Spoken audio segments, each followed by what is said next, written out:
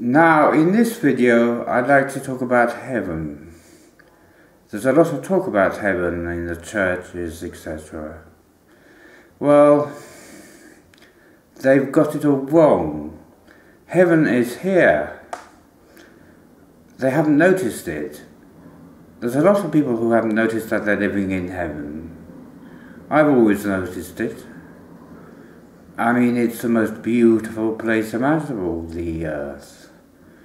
I mean, you can't get any better than that. What do you expect? I mean, what is wrong with the earth that it disappoints you?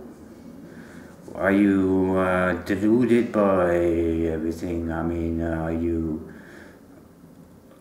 disappointed in what God has given you here on the earth?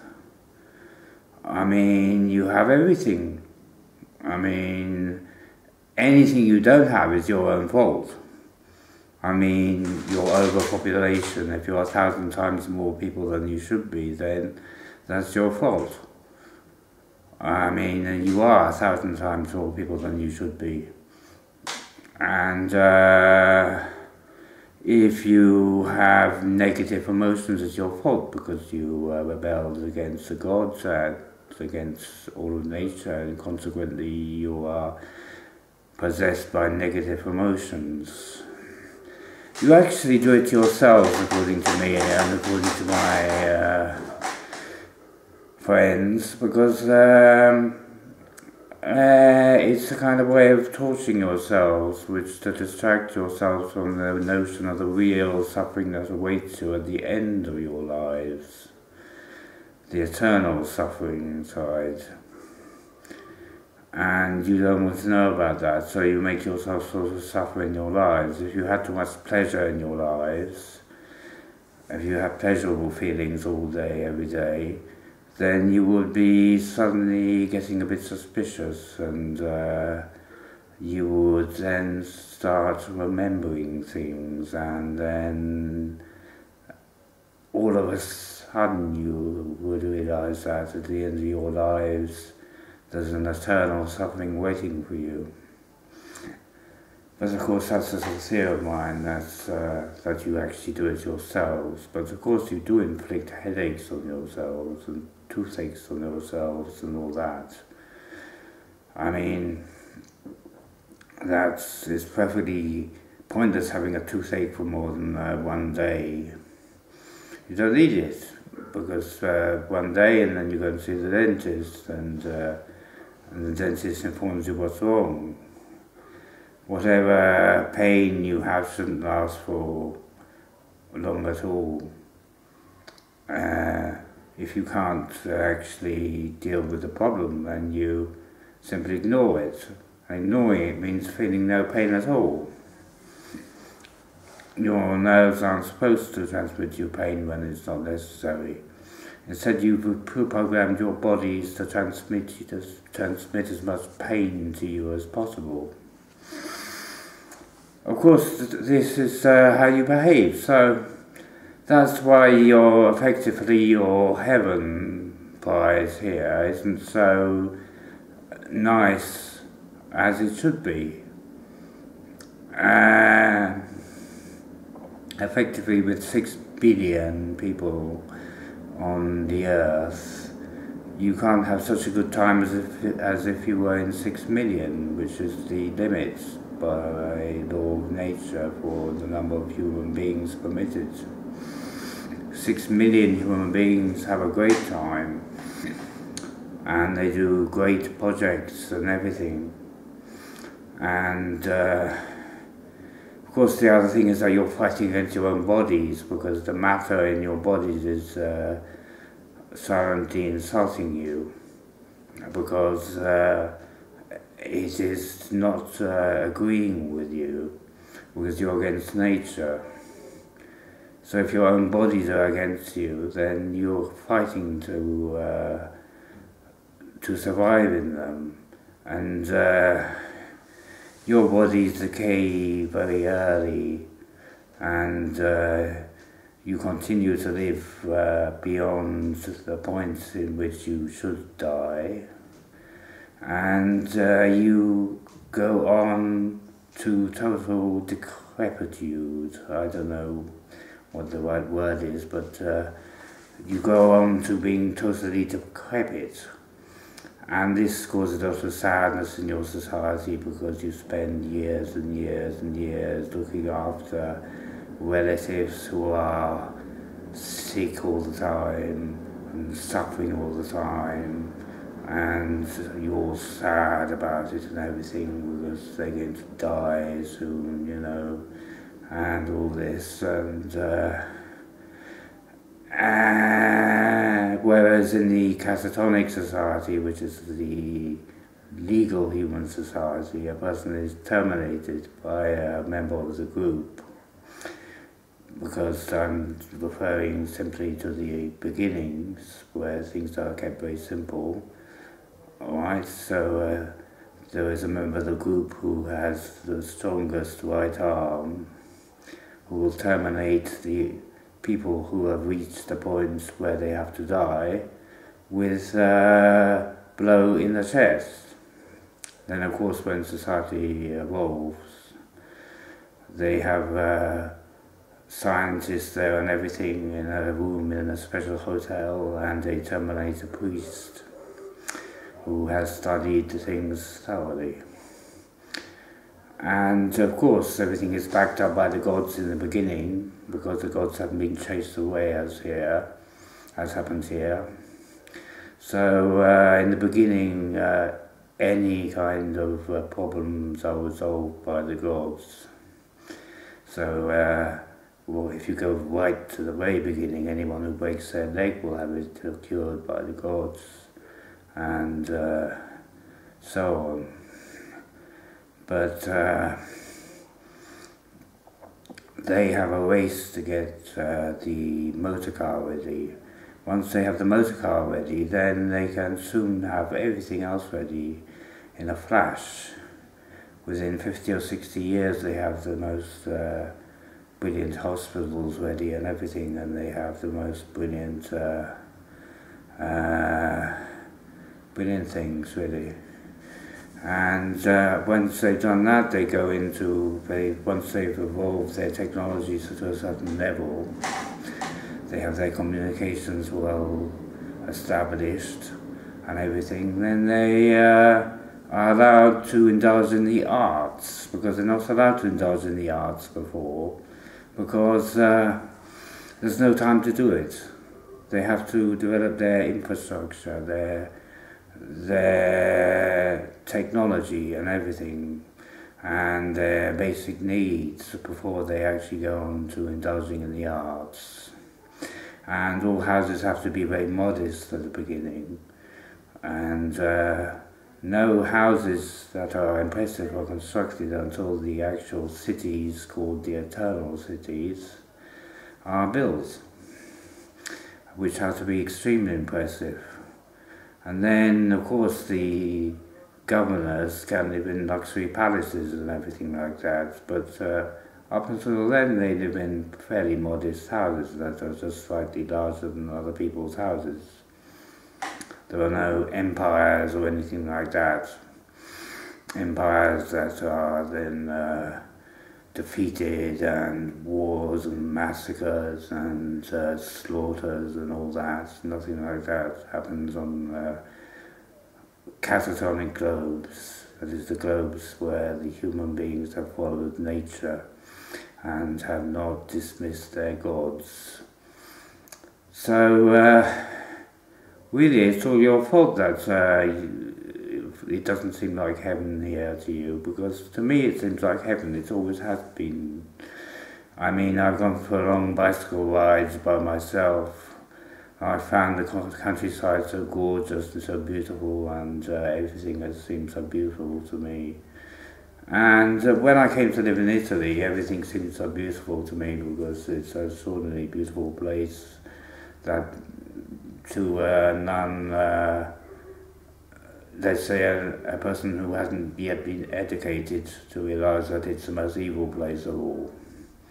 Because Italy has architecture that is extraordinarily evil.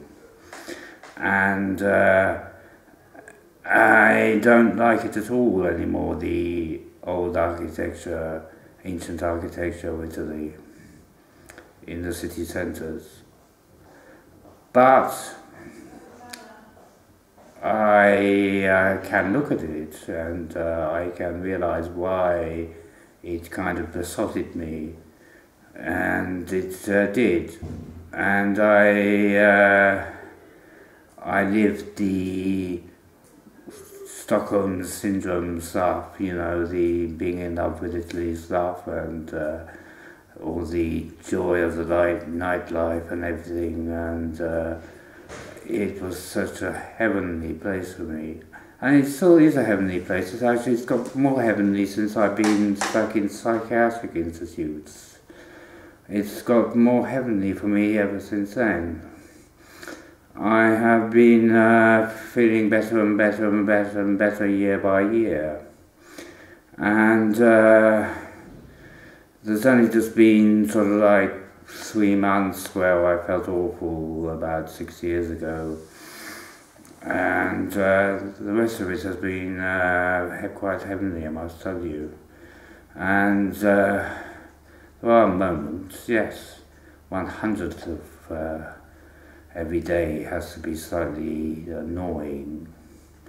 If you don't have that slight annoyance, that tinge of pain in your life, then you don't appreciate the rest, you see. If you never feel any pain at all, you will not appreciate the ecstasy. And it's such an ecstatic place to live in.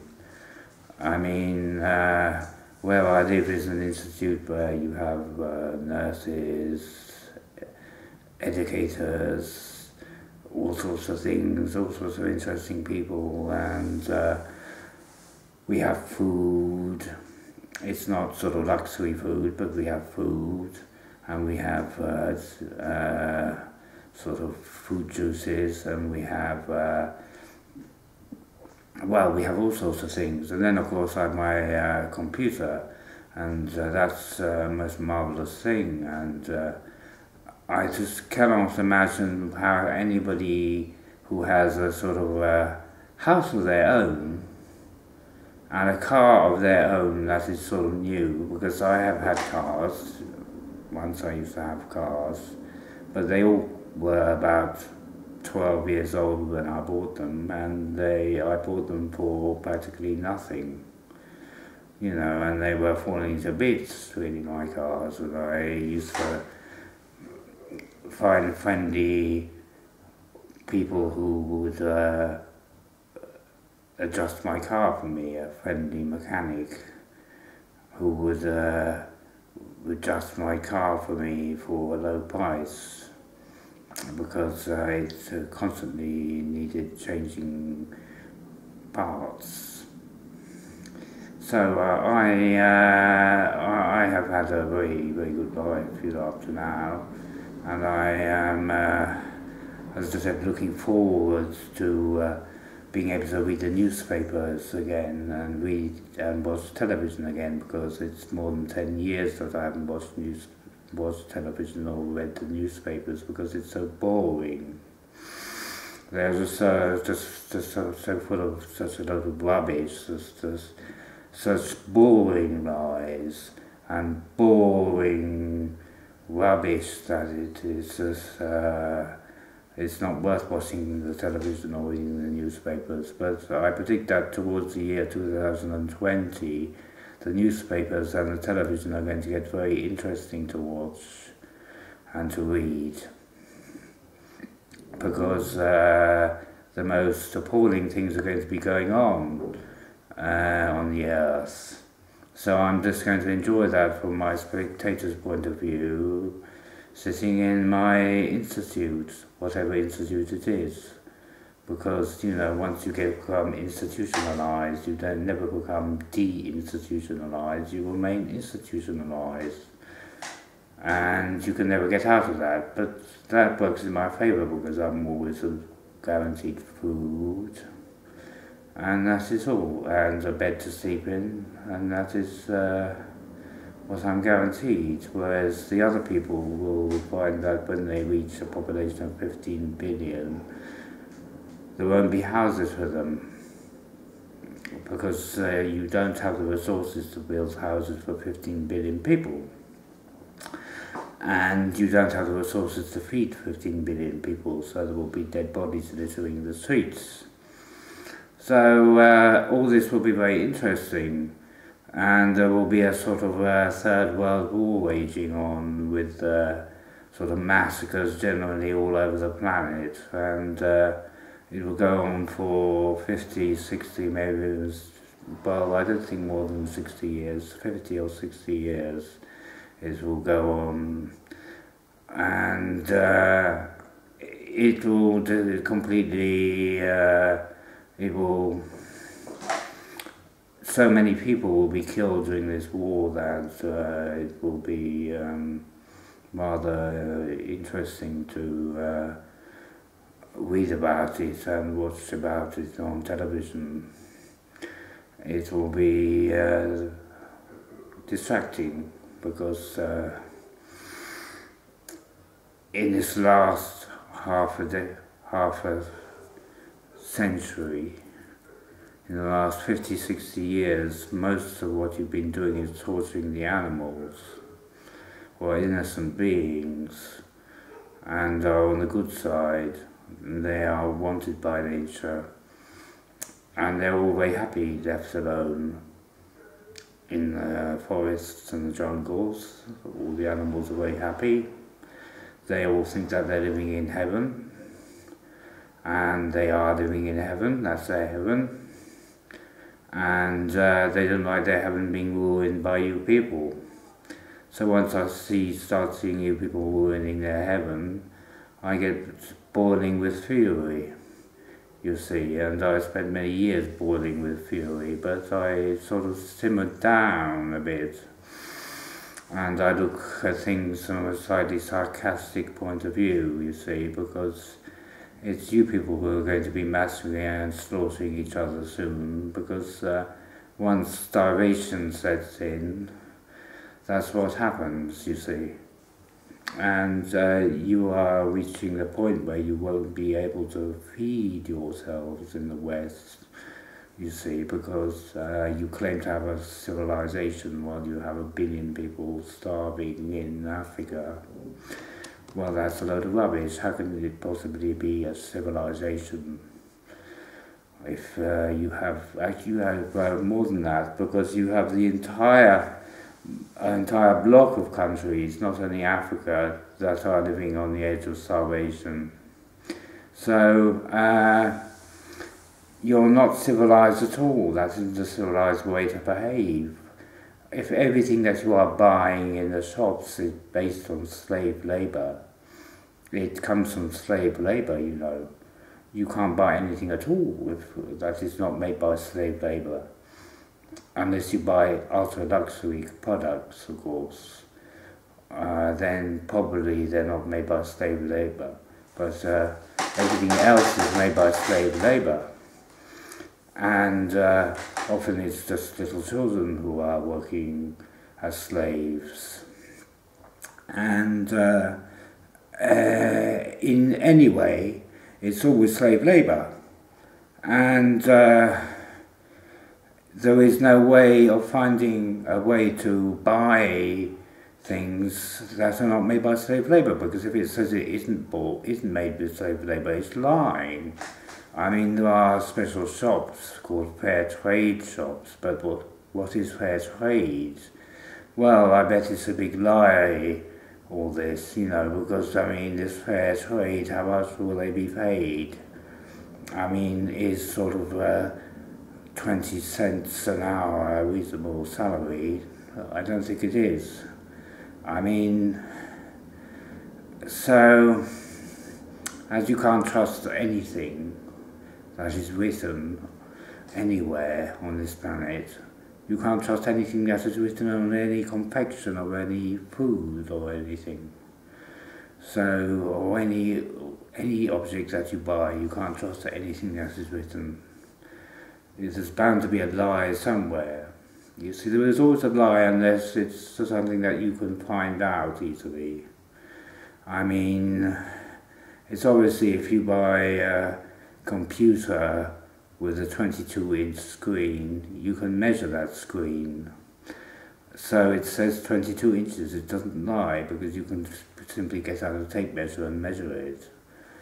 So it can't lie to you and say that it's a 22-inch screen and said it's an 18-inch screen, because you notice the difference and you would measure it, you see. But if you can't find out for yourself whether it's a lie or not, then it's a lie. That's how it works on this planet. It's always a lie if you can't find out whether it's a lie or not.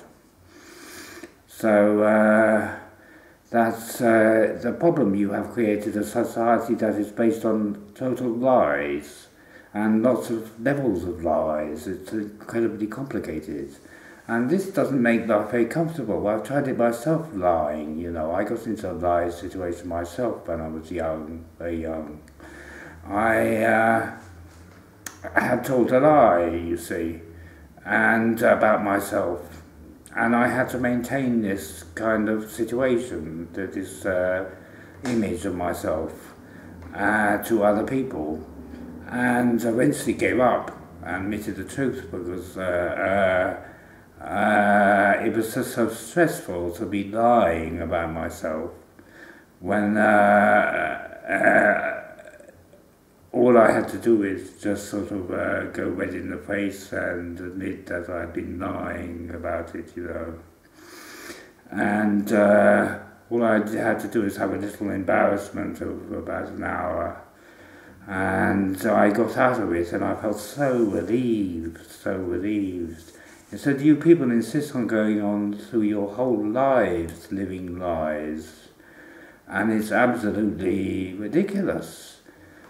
So this fact that you don't believe that you're living in heaven is to do with all this. It's to do with this behaviour here. And I assure you that you are living in heaven. You see, you are insulting the gods, everything. You're insulting the ultimate entity, everything. I mean, the whole structure of nature was designed so that for human beings it would be heaven. If it isn't heaven for you, then it's because you have ruined everything yourselves to yourselves. And you've also ruined it for lots of other creatures on this planet, I'll tell you. Well, that's all I'll say for today.